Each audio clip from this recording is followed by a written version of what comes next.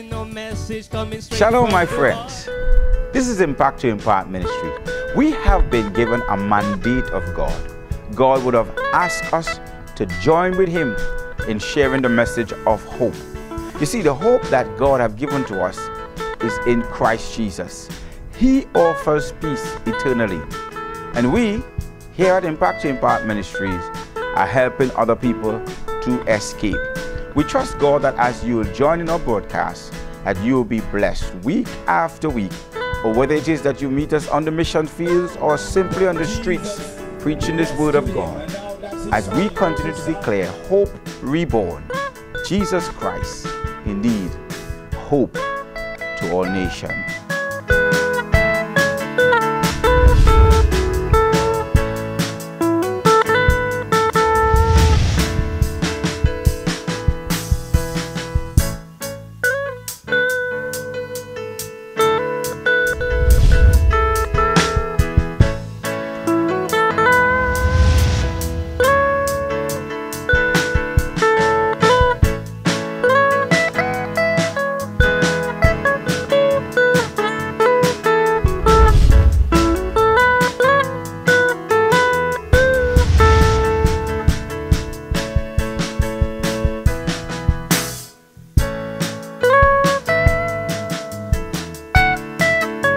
I'm Bishop Sheldon, and I'm so delighted to welcome you to a broadcast, Impact to Impart.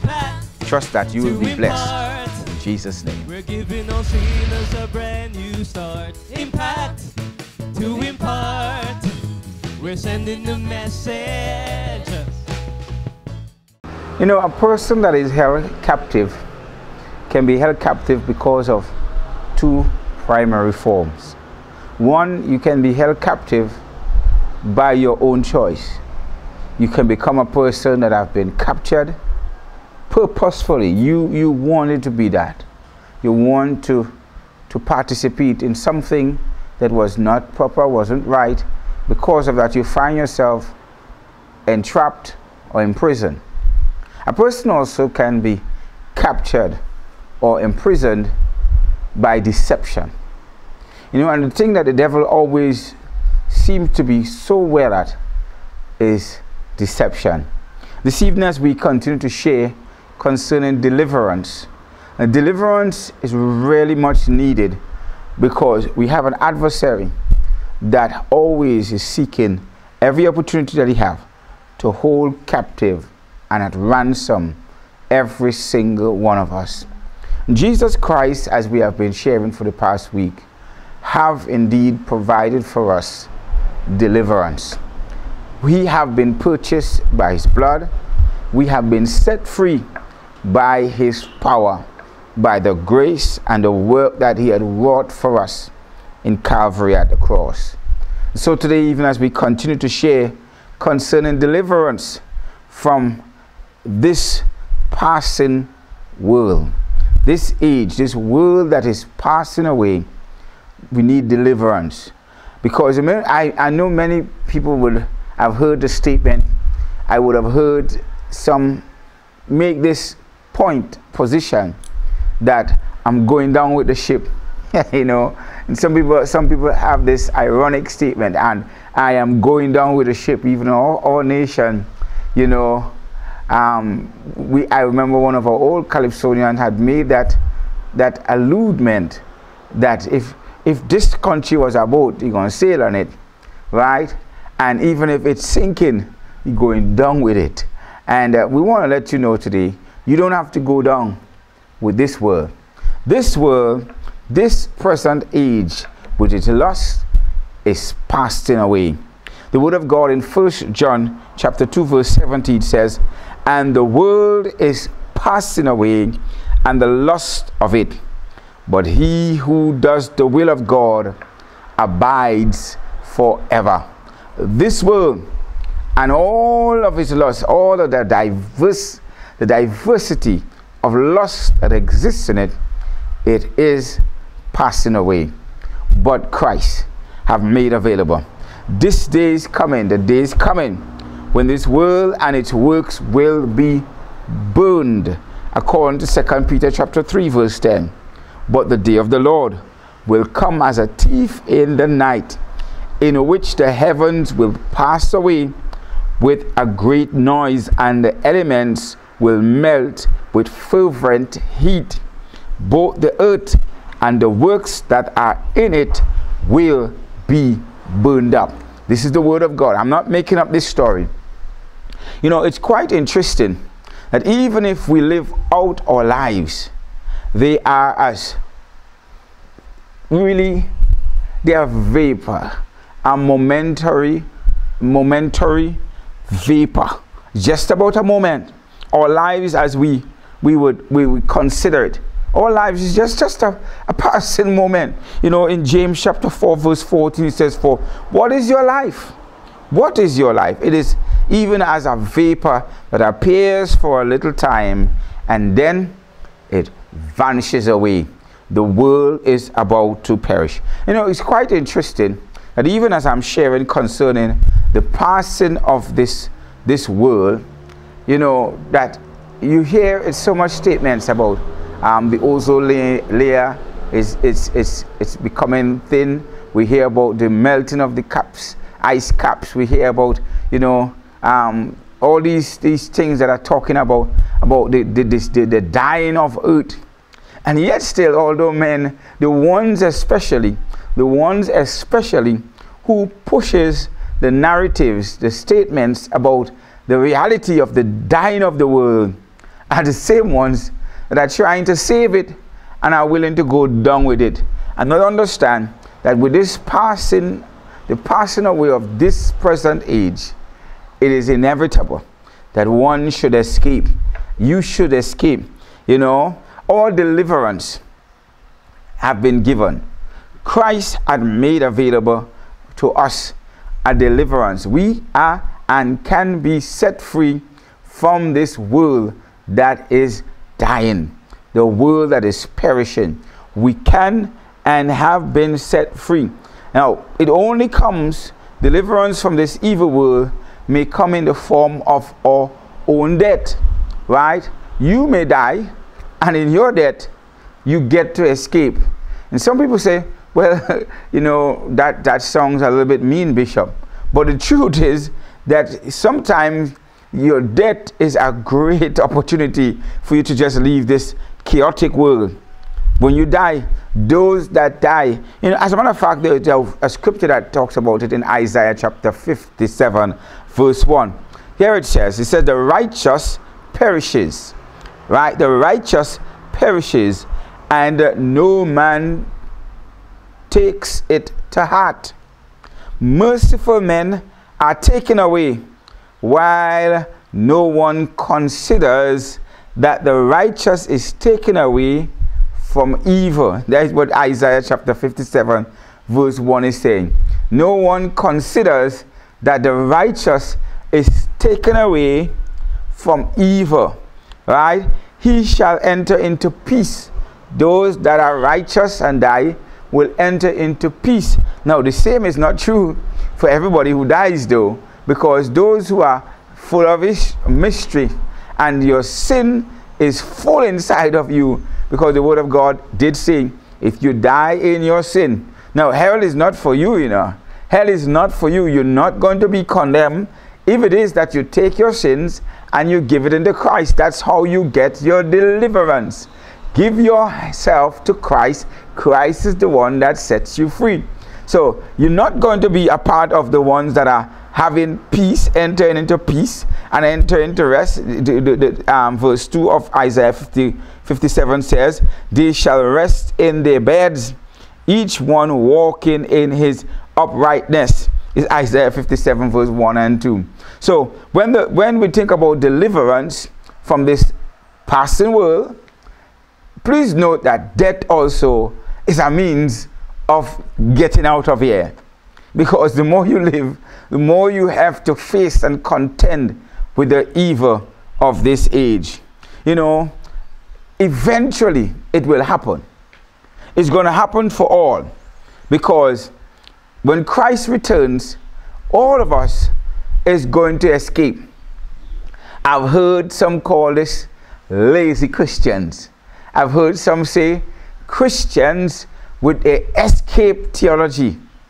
And I am one of those that join with others. I've heard Pastor John Hagee make this statement. I love this statement that he made, that if it's escape theology, he's in line to escape. I'm in line also to escape. It is escape theology because the wrath that is to come and the melting of this world, the destruction of the world that God have thus recorded, is something that we should be excited about escaping. Remember, there is a judgment. In 1 Thessalonians chapter 4 verse 15, the word of God says, "For this we say to you by the word of the Lord, that we who are alive and remain until the coming of the Lord will by no means precede those who are asleep." Those who went on, who died already. We're not going to get to run in before them. No. They're going to get there first. For the Lord himself will descend from heaven with a shout, with the voice of an archangel, and with the trumpet of God. And the dead in Christ will rise first. Don't be ignorant about it. Those who die in Christ, Isaiah 57 verse 1, they are going to be raised first. Hallelujah for them who have escaped this wretched world already. Amen. But the exciting part, it continues. It says that then we who are alive and remain shall be caught up together with him in the clouds to meet the Lord in the air, and thus shall we always be with the Lord. It's an exciting thing to know that you are going to escape, because what is going to happen next on planet Earth?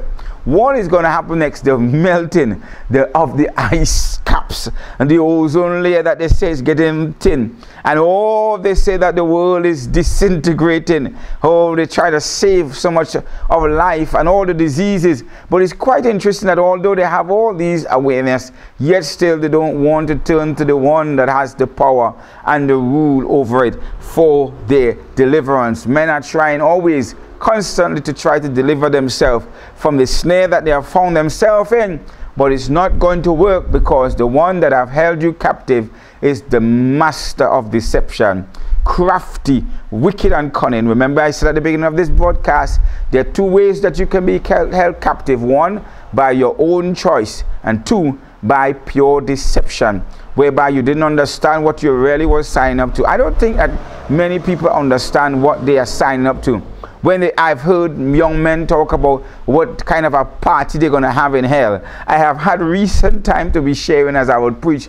I remember sharing one time in my message that hell would not even have current, you know, because the word of God talk about there's no sun, it's just darkness. It didn't have nothing to power, nothing, no generating of anything, because light is God, and absent of God means absolutely nothing that has any illumination or anything that will cause any energy to be there. It's only punishment, torment. So hell is not going to be a big party. You are being deceived. To think that you're going to be having a party forever, you have been deceived.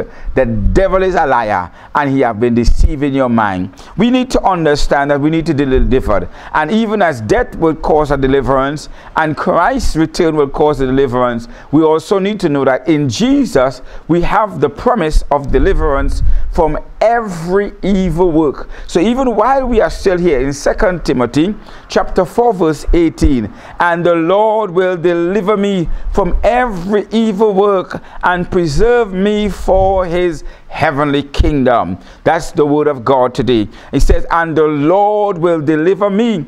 He will deliver you, my friend, from every evil work. Did the word of God say some evil work? No, he said from every evil work. It doesn't matter what the magnitude or the place or the origin of the evil work. God is going to deliver, the Lord is going to deliver you from every evil work and preserve you for his heavenly kingdom. To him be glory forever and ever. So deliverance, we need to understand, even as you found yourself as a prisoner today, you can stay in that place, or you can desire to be set free.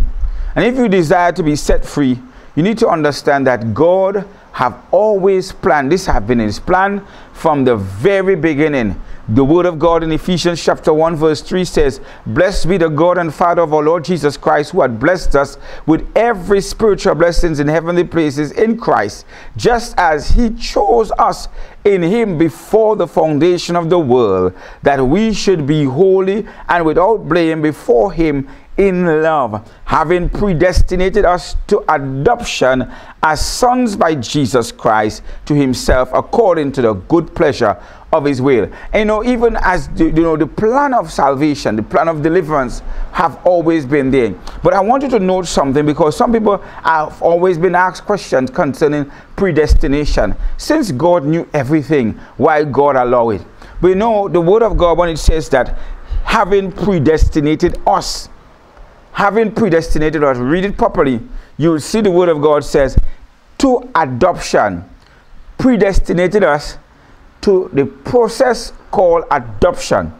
The predestination was that adoption will be something that will be the only answer to be able to rescue humanity. God saw what was going to happen on earth, and he put in place the system. He predestined your adoption.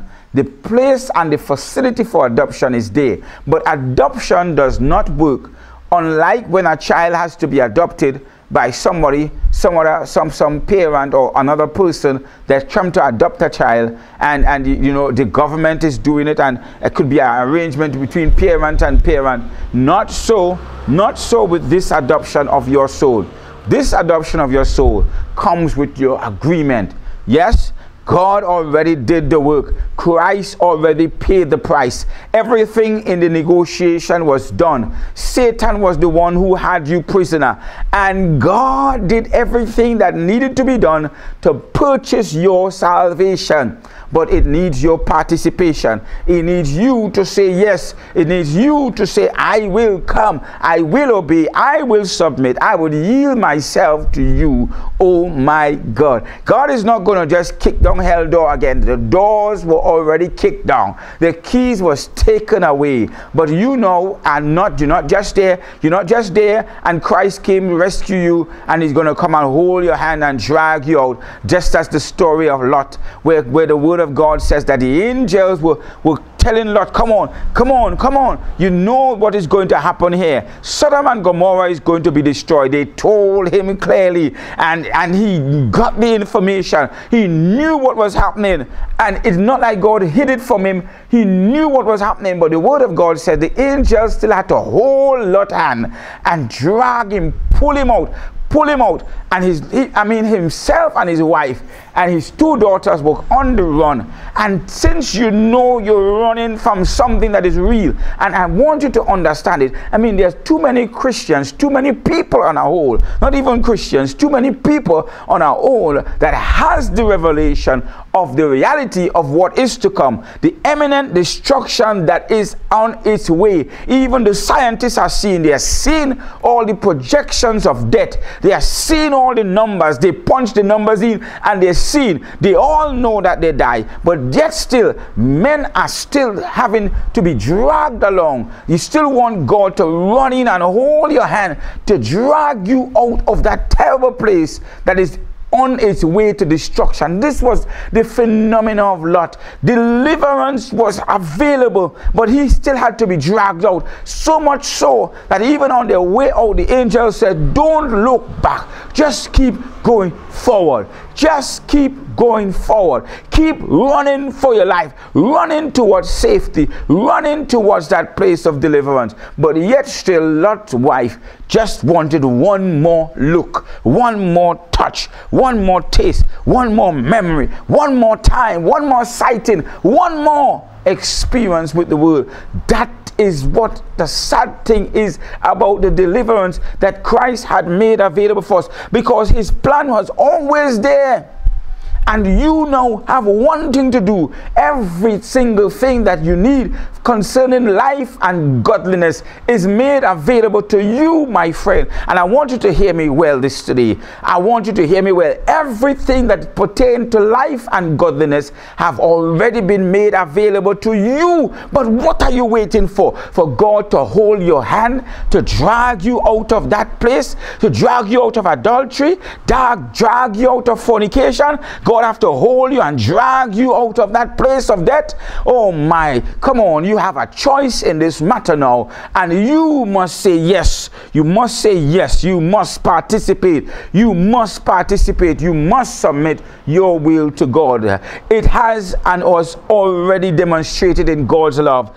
God offered his son for our sin. In 1 John chapter 4 verse 9, it says, in this the love of God was manifested towards us, that God sent his only begotten son into the world that we might live through him in this love, not that we love God, but that he loved us and sent his son to be the propitiation for our sin. It's not that we love God, and because we love God this thing working out. No, it's because he loved us. He did it. Deliverance is already made available to you, my friend, and you have to be able to understand that this is the love that God manifested in Jesus Christ. How shall we then respond to such a deliverance? Should we just continue to be callous and careless? Should we just continue to be candid? Should we just continue to be cold? Oh no, we should not be doing that. What we should do, in fact, is that we should glory in God.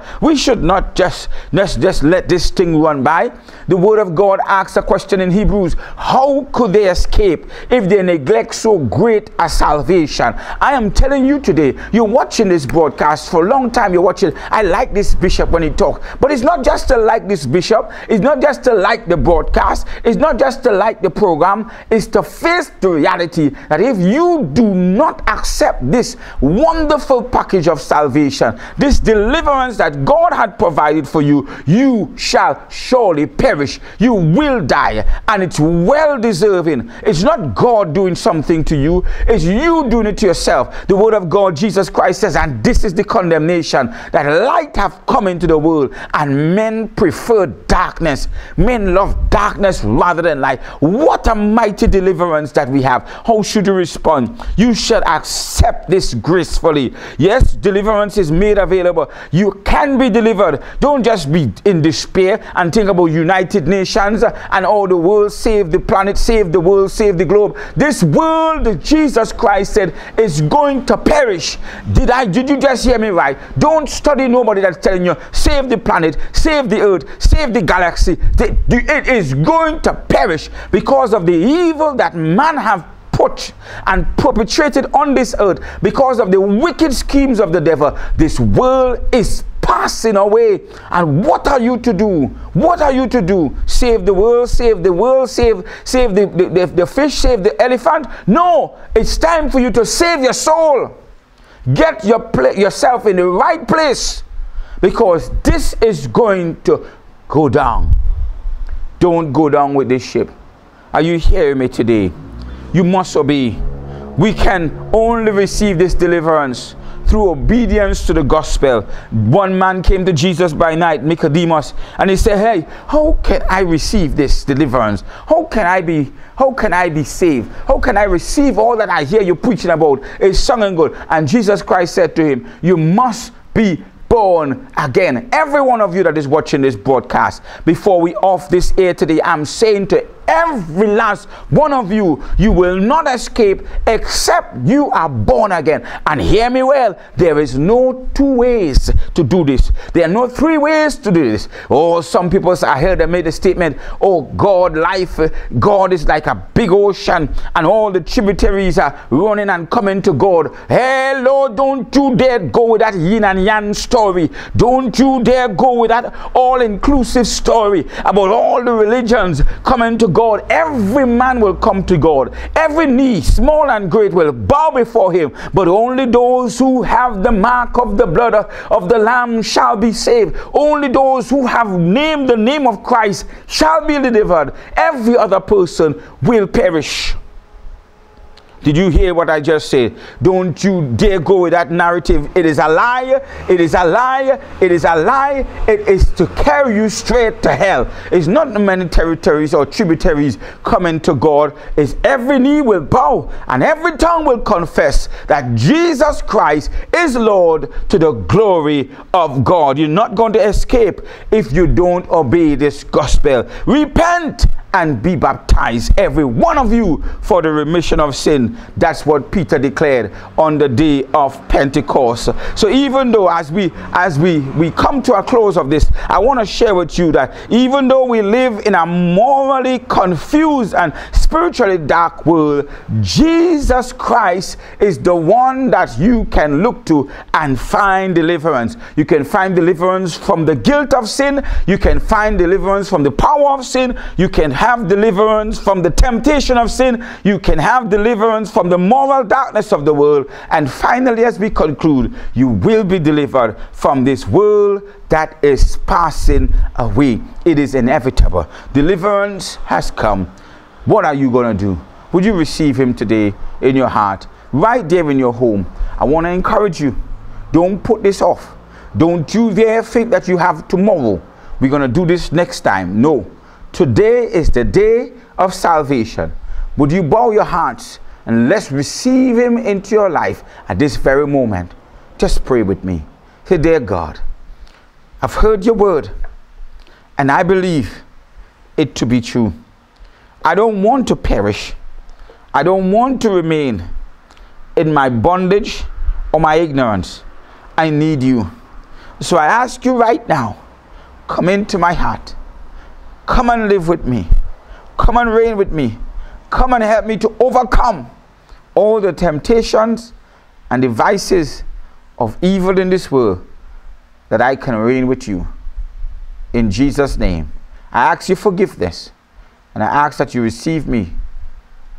In the name of Jesus, I pray. Amen. Today you have prayed that prayer. I want to ask you to contact us. Impact to Impart Ministries.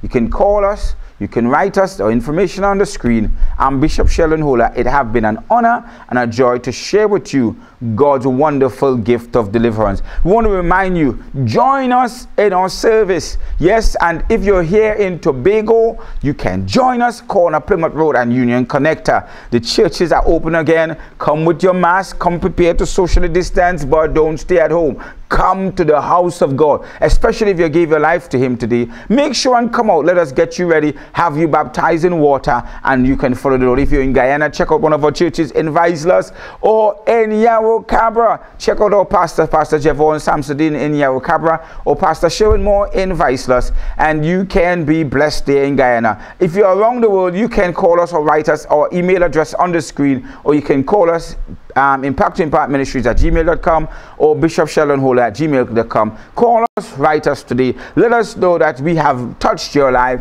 and you are blessed. We want to ask you to continue to believe God with us, even as we look for his soon and imminent return. We want to ask you also, if you're watching our broadcast, you can help us carry this gospel further. Even as we get ready, we are expanding our current sanctuary. It has been a little bit too small for us, and we want to establish it a little bit more. But we want to let you know that we're not building to boast, we are building to host. So we want to ask you to help us. Those of you watching, you can make your contributions to Impart Ministry. Our account information is on the screen. Give us your support. Let us know that, hey, we want you to preach this gospel more and more. So we want to be putting some things in place in our new facilities to carry the gospel further to the ends of the earth. But we want to thank you again for joining us. I declare the blessings of God upon you, the favor of God upon you, his mercy and his grace continues to be upon you, even now and forever. Until next time, Bishop Hola said, we do love you. Shalom. Impact to impart. We're sending no message coming straight from the heart. Impact to impart. We're giving all sinners a brand new start. Impact to impart. We're sending the message.